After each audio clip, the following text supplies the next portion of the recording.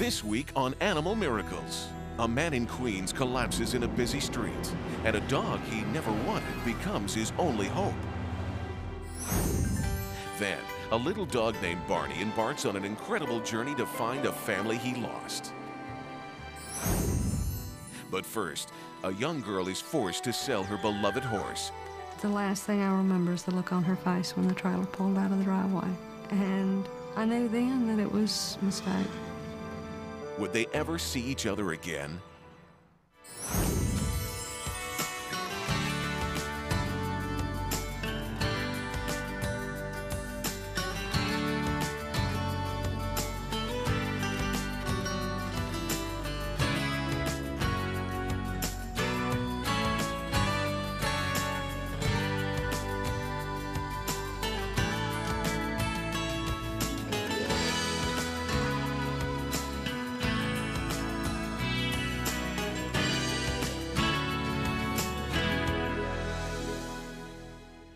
Every young child has a dream, and in our next story, a dream comes true when a young girl gets her first horse.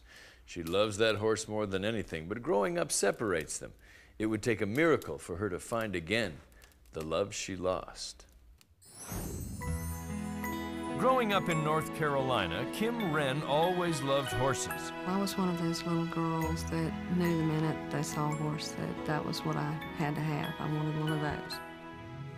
They were like magical to me, like Pegasus and unicorns and all of that fantasy stuff that kids believe in and we sometimes lose when we get grown up. Kim was very young when she decided that she was going to make her dream come true. I started saving my money when I was about 10 years old. I was babysitting and it was 50 cents an hour and it took me about a year and a half, but I saved up $250 and talked my parents into letting me buy a horse. Kim took riding lessons nearby, and the man who owned the stables knew she was looking for a horse of her own. Mr. Grice called one afternoon and he said that he had found a horse that he really liked a lot and he wanted to know if I wanted to come out to see her that afternoon. And I was really excited because I had a lot of respect for his opinion. What do you think? She was gorgeous. This is her? She had a really long tail, really long mane, and it was blowing in the breeze. She was just awesome. I couldn't believe that this horse was the one that he had called me about because I'm just a kid. He didn't ask me how much money I had, and he didn't tell me how much he wanted for this horse. I just knew there was no way that he could sell me this horse for that amount of money. I only have $250. She's all yours. Really? Are you serious? She's all mine? Oh my gosh! Thank you! It was like all the dreams I had when I was a little kid about a magic horse. You know, she was just, I thought she was the coolest thing I'd ever seen. I definitely connected with her the minute I saw her. The horse was named Irish. Soon they were playing games and even sharing a sense of humor. One of her standard things to do was she'd hide behind this teeny tiny little tree. And I was supposed to come down towards her and pretend I didn't see her. Where could you be? And so I'd whistle and I'd call her and I'd look all around and of course she's sticking out 3 feet on either side of this teeny little tree, but she thinks I can't see her. And as soon as I got to the tree, she would jump out from behind this tiny tree, you know, and I was supposed to act like I was scared. Oh, Irish! What a surprise! I told her everything. I told her my problems and I told her my hopes and my dreams, and she was my best friend. They grew up together, and for years they were inseparable. But when Kim turned 19, her focus turned to college and her career. If you're going to college, it's time to grow up. It's time to get a job. To have a job, you need a car. To have a horse, you need a job to pay for your horse. Irish was more than a horse to me. She was my friend. So I felt like selling her was betraying the friendship. But I felt like it was the only thing to do that was fair to her. A man called and was interested in coming to look at Irish, and we met him out at the stable, and he had a horse trailer with him in case he liked her. And he looked her over, and we talked, and he handed me $250. It was awful. Yeah, it really was. The last thing I remember is the look on her face when the trailer pulled out of the driveway. And I knew then that it was a mistake. But I couldn't change it. I cried and cried and cried.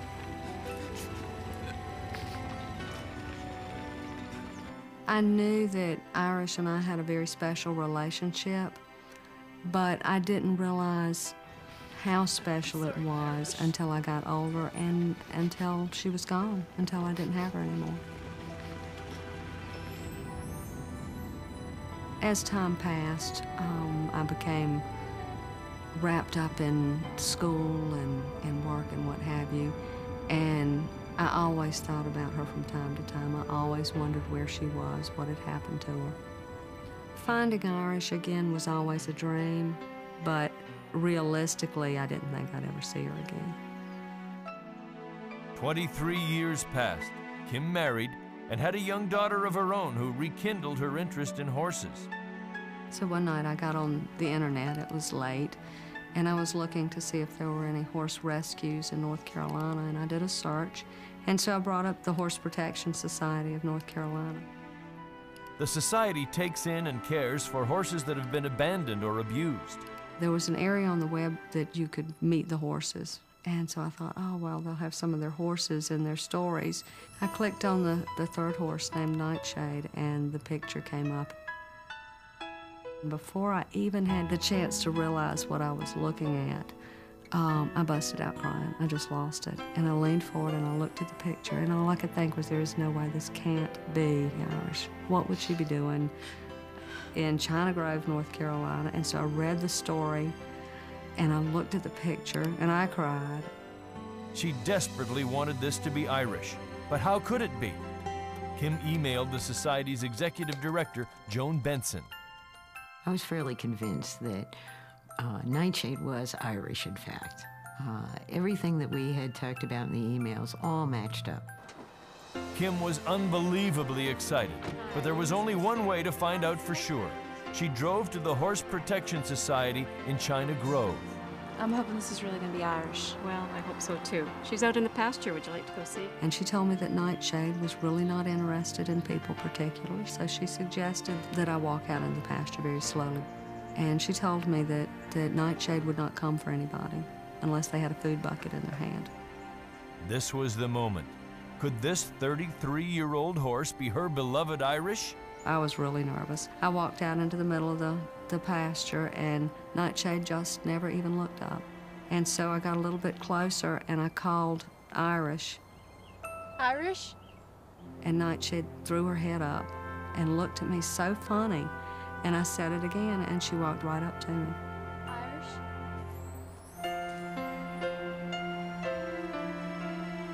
I looked at her, I knew it was her, and then I started telling myself that there was no way it could be possible. It was too big a miracle. And so I'm standing there and I'm going, this is her legs, this is her feet, this is her mane, this is her face. You know, it was just incredible.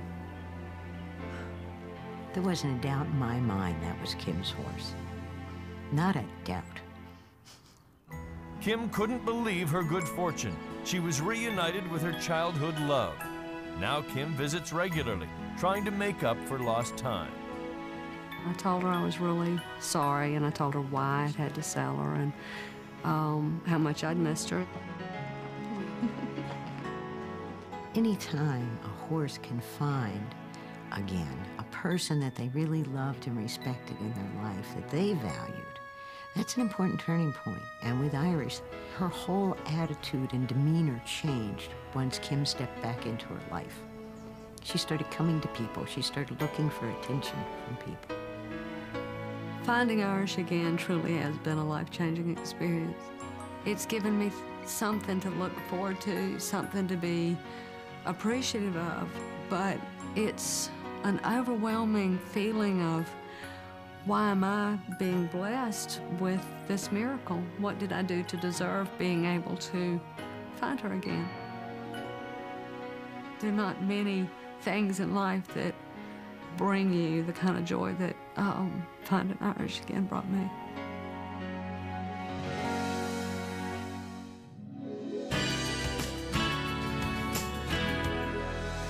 Coming up next, a father vows never to mourn a pet again. I said no more pets in my house because I don't want to cry like I did that day. Only a miracle can change his mind. More and more cities are referring to their pet owners as pet guardians. It's an appropriate change because keeping a pet involves a great responsibility. A young boy sent in the next story, which is about his dad. It's a story of changing roles where the guardian becomes the guarded in a moment of mortal danger. When Luis Andrade was a young boy in Guatemala, he had a dog that was unexpectedly killed. He had never felt such pain. I used to cry like if he was my brother dying.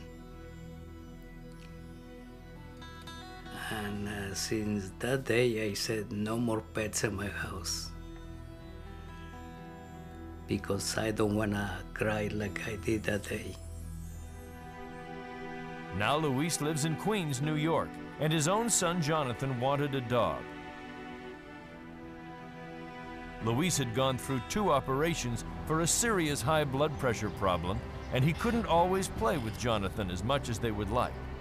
I used to feel like a bit lonely sometimes, and I wanted a companion to be always with, but my dad didn't want a dog, and I was thinking I'm probably never gonna get a dog, and sometimes I cried because of that. Luis could not be convinced. He didn't want his son to go through the pain of losing a pet.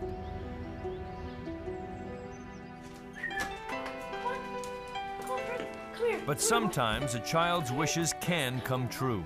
When Jonathan's mother Olivia learned of a Cocker Spaniel named Prince who needed a new home, she decided to take a chance and fulfill Jonathan's wish. I was happy. I was finally getting a companion I've always wanted.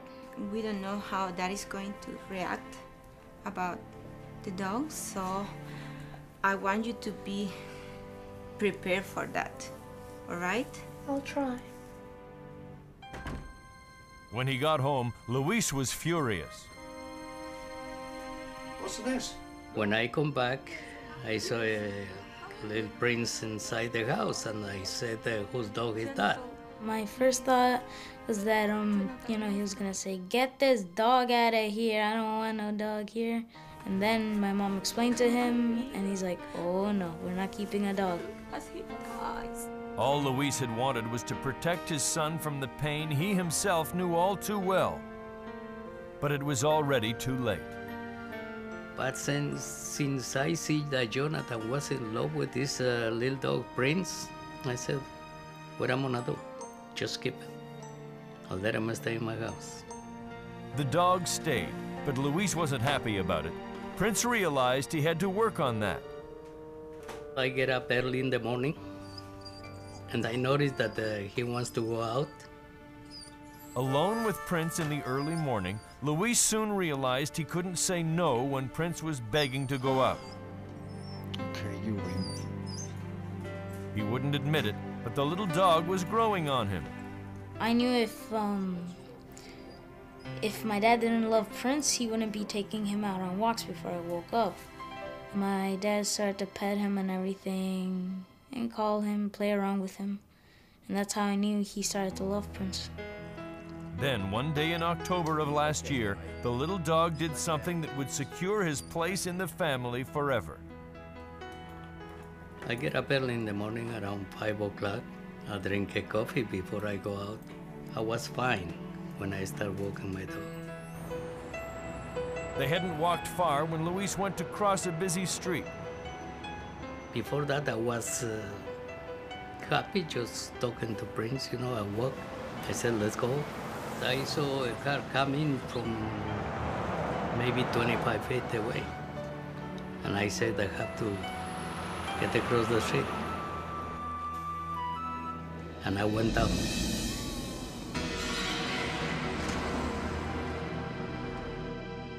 That's the last thing I remember. Luis had passed out in the middle of a busy New York street. Prince tried to wake him as cars swerved around them. Then Prince started to pull. What makes me wake up was that Prince was pulling me up. And I said, oh my God, where am I? He was trying to pull me out of the way.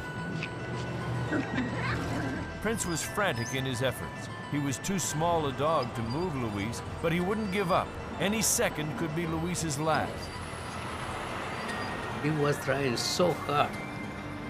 Being such a little thing, he was trying to pull me out of the way. Luis struggled to his feet, but his head was pounding and his thoughts confused. After that, I get up. I realized that I passed out. For a few seconds, I said, how that happened? I was fine. With Prince's constant encouragement, Luis stumbled to the safety of the sidewalk. I was kind of being mad just to be laying on the street. And the poor dog trying to get me out of in front of the car. Then, just as they got there, Luis realized he was missing a shoe. In his confusion, he turned back into traffic to get it. And Prince pulled him out of the street a second time. A lady driving the car in front of me asked me, are you all right? I said, yes, I'm all right. I kept walking across the street. As Luis headed home, he began to realize what Prince had done. And I kept talking to him, like saying, you know, thank you for staying with me. Luis made a full recovery, and there is one thing he knows for sure: he was glad that Prince was there. I still think that without him being with me that day, probably they ran me over, or I don't know, anything could happen. I was saying to myself, what happened? I just drink a coffee before I get out of my house and I start walking. I don't even know what happened to me. It just went down without any reason. I think if Prince was not with my dad, I think the car would have hit him and killed him.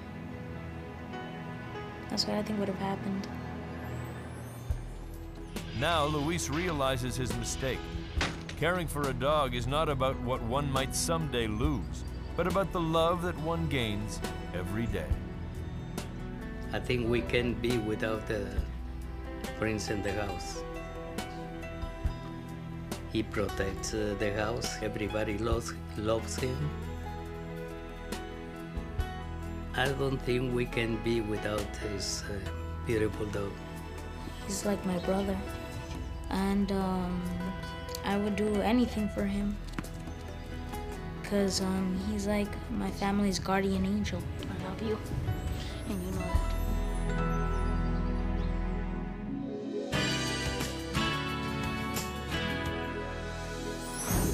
Coming up, Barney runs away to find the happy family he lost. But how can he find something that's not there? It will take a miracle.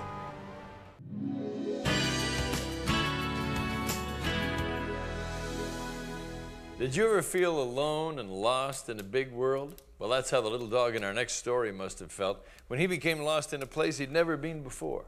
It's a miracle where he ended up. Christine Fontaine and her dog Barney are inseparable. They even watch TV together. Barney's favorites are animal shows. Pretty dog. See, he's gonna save them. I know. Barney grew up in Victoria, Canada, with lots of brothers and sisters, a mother and father, and a home filled with love. When he was only 2, they moved to the country 20 miles up the coast. It was paradise for the little dog, but 8 years later, they suffered a terrible loss. Christine's husband died unexpectedly, and everything changed. Attempting a fresh start, Christine and Barney moved away. I decided to take Barney with me because he's my everything. The other dogs went with Christine's 27-year-old son, so Christine and Barney were suddenly alone. After settling into a small bungalow, Christine went to work, leaving Barney by himself for the first time. It was a typical day. I had decided that morning that I was going to leave Barney at home. So I had gone out the back and reinforced the back porch area to make sure that there was no way for him to get out. Barney would never leave, and especially if he knew that I was coming back. But Barney shared Christine's grief. Feeling alone and abandoned in a strange place, Barney somehow made his escape. He needed to search for the happy times they had left behind. So he began his journey. He wasn't sure where and he wasn't sure how, but he would follow his heart, a small dog in a very big world. Barney soon arrived at the ocean. He now realized the enormity of the task ahead. Driven by instinct and longing, the tiny dog ventured on. He had no map, nothing familiar to guide him, but a powerful longing drew him onward. But the obstacles seemed to grow ever larger. Now he needed to get across the channel. Even the rocks stood in his way.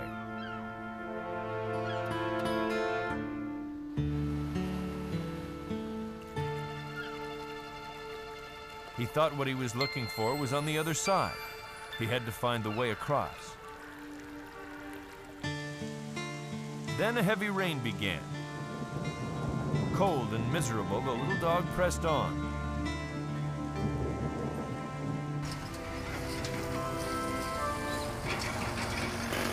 Far from finding the happiness he sought, he emerged into a world of huge monsters and chaos. Barney wanted to give up, but something kept calling. Where was Barney going? And would he find what he was looking for? We'll be right back with the conclusion of Barney's incredible journey.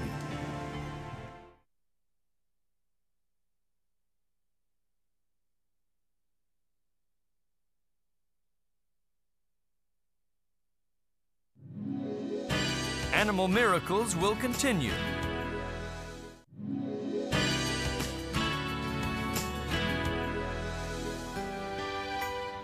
After losing her husband, Christine's life fell apart. She took her dog Barney and moved to a new house. Then, when she went to work, Barney thought he had lost everything. That's when he began his amazing journey to find the happiness they had left behind.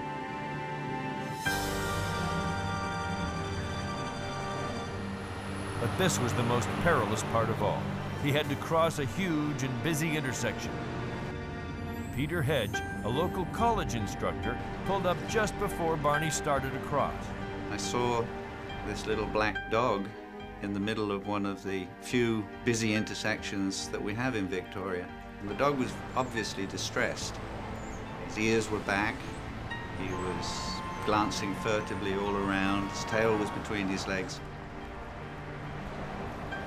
And I guess my heart just went out to him. But before Peter could catch him, Barney charged through the traffic. Now Barney knew he was getting close. So I overtook the little dog and parked outside an apartment complex. It was obvious to me that he now knew exactly where it was he was going because he was quite perky. With Peter in hot pursuit, Barney ducked under a fence and disappeared. I followed him into the car park, but I'd lost him. As soon as I got in there, he was gone. I figured that was it, I'd lost him. Now Barney could smell it. He was almost there.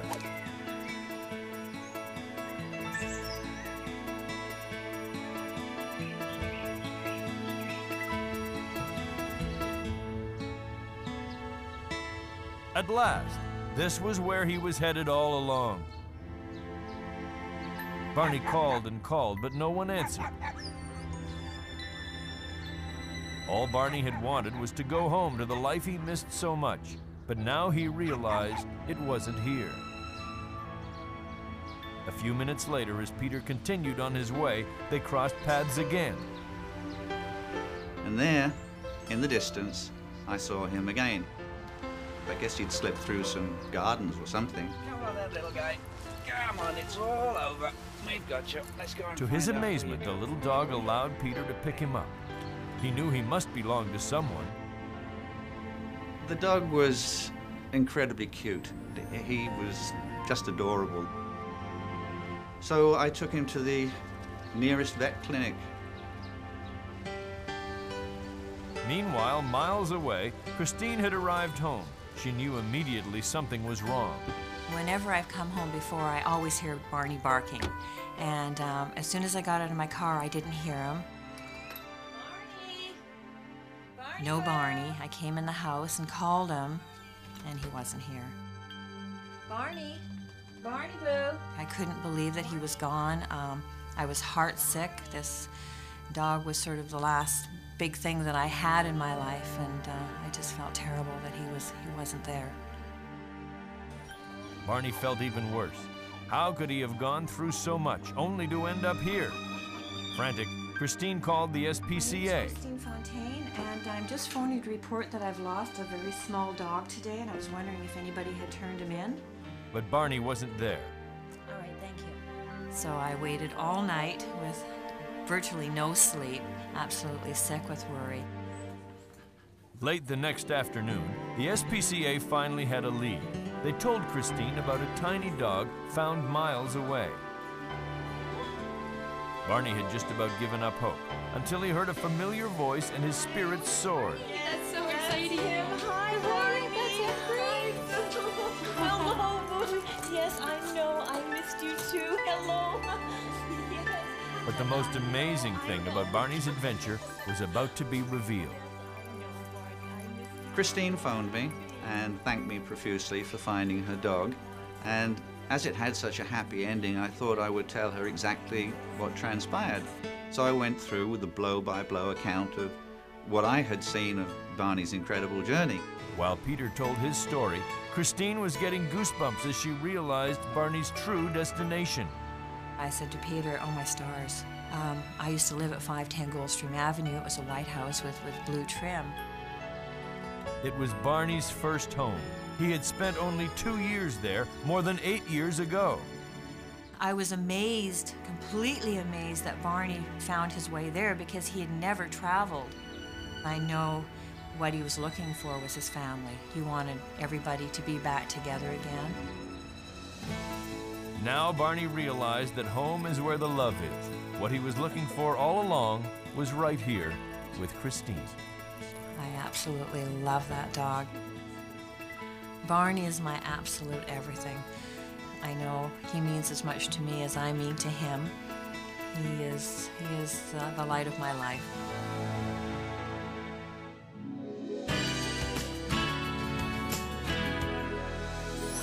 Up next, a kid repeatedly runs away from foster homes and gets sent upstate to where the counselors are in a barn. I looked at myself back then, and I look now, it's like, wow.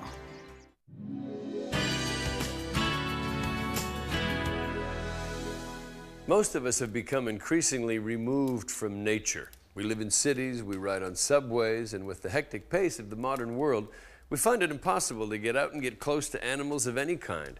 More and more teachers, scientists, social workers are discovering that by reconnecting with the natural world, we can reconnect with our own humanity. For those facing adversity in their lives, this connection can mean the difference between life and death. Back in the early 1990s, Harold was running away, yet again. Since the age of 2, he had been a ward of the state, placed in foster care. As he grew older, he got into almost daily fights and wouldn't stay in school. Like I just kept moving from home to home. It was hard. It was hard. It was difficult for me. I was running away. But no matter how far he ran, Harold could never leave his troubles behind. He just didn't know how to connect with other people, and so he pushed away everyone who tried to help. I was defiant. It was kind of a, leave me out, you can't tell me nothing, kid. Nobody knew what to do with him. As a last resort, social services sent the young boy to Green Chimneys, a special home in upstate New York for children at risk. Here, some of the best therapists are in the barnyard. Paul Kupchak is the director of the Green Chimneys Farm and Wildlife Center. Harold was a very, very troubled child when he first came here. We've been given the opportunity to read his case history and to understand some of the horrible things that happened to him. And in Harold's face, you could see the pain. Well, I didn't want to be it. I didn't really know anybody. It was just hard. And I didn't really interact with people well. I would be in trouble because I was a little cocky and I had an attitude. Paul could tell Harold really needed help. He wasn't really interested in interacting with any of the children that lived here, with any of the staff that lived here. I think he was a little gun-shy of people. Green Chimneys has served as both home and school for many troubled kids. The staff hopes that they might learn to connect with animals in ways that they never connected with people. I think it's offering these kids an opportunity to trust the animals, offering these kids an opportunity to feel loved and to feel like they can love. A lot of these children, unfortunately, were never nurtured before coming here and just don't know what giving nurture and being nurtured feels like. The first thing the children learn when they come here is that they have something in common with the animals. A lot of the animals have come here very similar to the way that the children come here. Very often the animals have been abandoned, they've been unwanted, they've been in situations where their lives were terribly distressed. While the children are healing the animals are healing the children. I like the colors. Inevitably, these kids grow attached to the animals that need them so much. That makes it a little easier to take the next step, to connect with the counselors on the Green Chimneys staff. You can't solve problems unless the kids are willing to talk about the problems. And we think that the animals have the key to opening those doors. Shortly after Harold arrived at Green Chimneys, he met Laddie. Harold had never seen a real horse. He actually nudged his head against me. He's like, wow, I'm touching a horse. That was cool. This caught Harold's interest, and Paul convinced him to sign on as one of Laddie's caregivers. Harold would have to feed, groom, and ride Laddie on a regular basis. When I first started working with animals, I was a little scared, but then, it took a little getting used to. But Laddie wanted Harold's attention and love. Before long, he got it. Became a friend, actually. Something to look forward to, because I always was with him, so I felt comfortable with him. Then Harold began to change. After being around Laddie and a lot of the other farm animals, you saw a face that was full of that pain and a face that was always tense become a much more relaxed face. You saw eyes that were almost frozen become eyes that were able to look far beyond the things that had bothered him before. As Harold and the other kids grew up, the animals worked their miracles. It was a big change for me. Working with the animals, made me more caring and more gentle, and I was a more sociable person. I was easygoing. I made friends easy. Harold's confidence grew, and now he wanted to put his skills to use with other animals. Harold signed up to learn how to train service dogs. If you're having a hard time, just flip her nose. Flip it with her nose, and then give her a treat for doing a task. These dogs will assist those confined to wheelchairs or in need of physical help. Dixie was one of the dogs assigned to Harold. Animal has to trust you first. You have a lot of treats, and you pet him a lot, spend a lot of time. You give him love, and you show him that it was a good job. Finally, after 9 months and hundreds of hours of training, Dixie graduated. It was time to apply the 80 commands Harold had taught her to help her new companion, Debbie. See you, Dixie. Right? They come in nervous and they go back home nervous. Not long after that, it was time for Harold to say goodbye to Green Chimneys, to take his next step and move out on his own. All right, I'm gonna look. These wings look like they can fly, don't they? She had a broken wing when she came here. All right, okay. You want to just maybe just go 1, 2, 3 and give her a nice high pitch, and we'll wish her good luck? All right. You got it, Harold. 1, 2, 3. How do you feel? Feel good. Makes me feel good. Let a bird free home.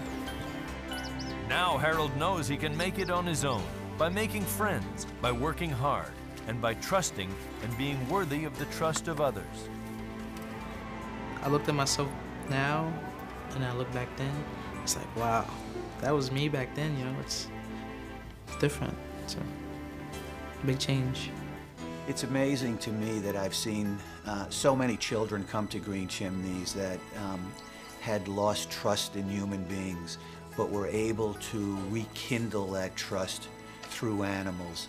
When you see a child like Harold become a wonderful, mature young adult, it makes us all feel wonderful. It gives us hope.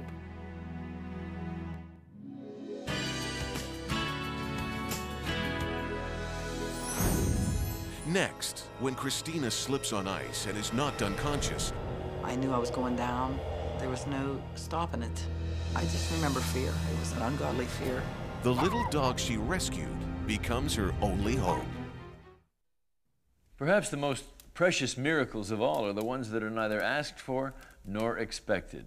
In our next story, a woman from a small Pennsylvania town owes everything to the larger-than-life heroics of her very special dog. Percy's days were numbered. No one wanted to adopt the little dog. He was old and he had recently lost a leg. If a new owner wasn't found soon, the animal shelter would have to put Percy down.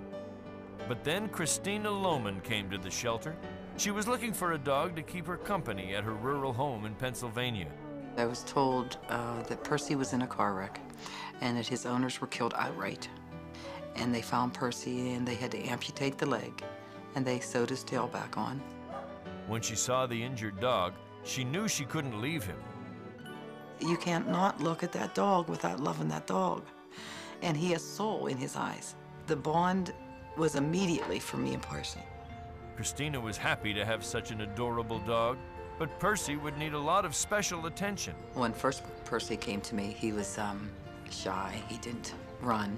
He didn't even bark. He cowered. I'm sure he was full of pain. But Christina put her heart and soul into helping the little dog recuperate. She even built a ramp up to her bed so he could sleep with her every night. Percy's recovery was slow but steady, and Christina never stopped encouraging him. You know that it's going to be okay. This dog will love you. Never knowing that not long after he would save my life. It was Christmas Day, and Christina was looking forward to dinner later that evening with her best friend Dolores Nesbitt. But before she got all dressed up, she decided to clean the ashes out of her wood stove. She took the ashes outside to spread on the walkway. It helped give traction on the ice and snow. Wasn't tired for being outside that morning, but it was just going to be a quick trip out. I didn't plan on what happened. Suddenly, Christina lost her footing. I was falling. I knew I was going down. I remember that rush, and there was no stopping it. I just remember fear. It was an ungodly fear. Christina was knocked unconscious, and it was well below freezing. She quickly began to lose vital body heat. Her friend wasn't expecting her for 4 hours. By then, Christina would be dead. Percy knew she was in trouble. He tried to wake her up, but nothing worked. 2 hours passed. Hypothermia had set in, and in the numbing cold, Christina's body was shutting down to conserve warmth. Finally, Percy's persistence paid off. She started to come around. He was draped across my stomach, because I remember feeling that heaviness in my chest. I didn't know where I was. I didn't know why I was there. But I had this dog, and he kept jumping on me and licking my face and jumping on me. And I'm thinking, Percy, quit it. What's wrong with you? Then it dawned on me that I had fallen Slowly, Percy's prodding made her realize what she had to do. My hands were numb. I couldn't feel my legs, I was so cold. I remember feeling real breathless. And in my head, it felt like Niagara Falls was in there. The roaring, the awful roaring. Christina struggled toward the house, but she was numb with cold and couldn't make it. I think in that flash of the moment, nobody's gonna find me, is what I thought. I just remember total fear. I thought I'm gonna die here. But Percy wouldn't let Christina give up. I was fighting with the wanting to sleep. Percy and his persistence, with his barking and his, running at me and licking my face. That's what kept me awake. It was like the whole world had stopped and there was just two items in it, you and the dog. I had this urgency in me. I had to get to the phone. I had to get help. Christina made it to the kitchen, but she couldn't stand up to reach the phone. It was such a helpless feeling because you've come all this way and now there's one more thing you gotta do. And the cord was there and I just pulled the cord and the phone come down. And I'm sitting there with the phone, or laying there with the phone, and I couldn't remember any numbers, and it was the most helpless feeling I ever had in my life. So I was reaching for 0 for the operator, and I must have hit readout. Hello? Help! It connected Christina to the last person she had talked to, her neighbor Dolores. Now, she didn't say her name, but I knew from her voice who it was. I was scared because I thought that she had taken a heart attack. She possibly wasn't even alive when I'd get there. Oh my gosh, Christina. Christina. I was really scared because she wasn't moving and you couldn't see her breathing. So I was, almost afraid to walk over to her, not real close to her to see if she was breathing first. And she was, but she was breathing very shallow. Oh my goodness, you're breathing. Oh, great. Dolores called 911. Percy laid down beside her and wouldn't move. Dolores prayed it wasn't too late for her best friend. Yes, I need an ambulance right away. My friend is unconscious. I was really scared because I was getting no response whatsoever. And I was to the point of tears. She's breathing now. She's awake. Dolores was relieved to see a hopeful sign. Christina began to speak. The first words Christina said was, I fell. And then her next words were, where's Percy?